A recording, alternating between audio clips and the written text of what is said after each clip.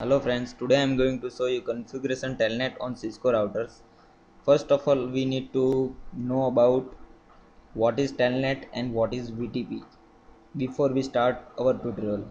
So Telnet is a protocol that allows you to connect to remote host over a TCP IP networks, and VTP means virtual teletype. It's a command line interface created in router, and it's used for a connection to the daemon via Telnet, SSH, FTP, etc. System support 20 virtual VTY lines for Telnet, SSH, and FTP services.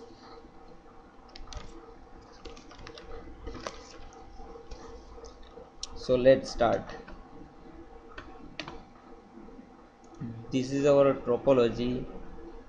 It's same that I configured in previous lab. Now we go for Telnet configuration. So click on router. I already in CLI mode and enable it. Now go to global configuration mode using config terminal command. Enter.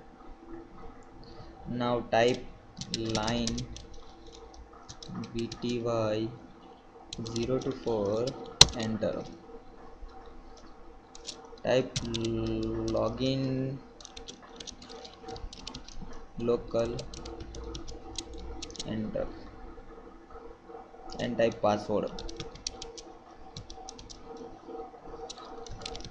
Cisco 123. Cisco already only Cisco, and exit from here. Now type we put a username and password for Telnet connection. So type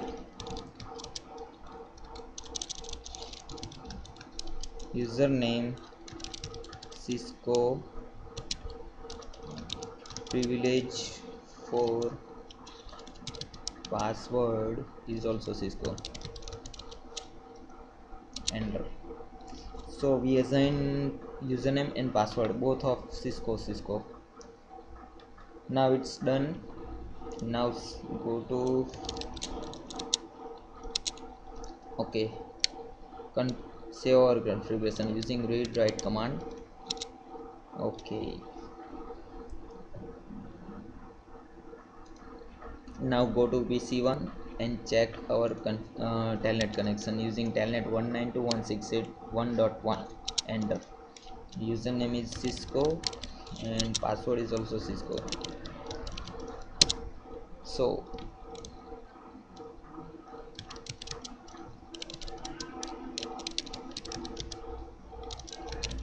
check it's working or not. See, fast Ethernet port assign 192.168. We configure IP address in previous lab 192.168.1.1. Protocol is up and status is also up. So that's way we configure Telnet on Cisco routers. Thanks for watching this video. Thank you so much.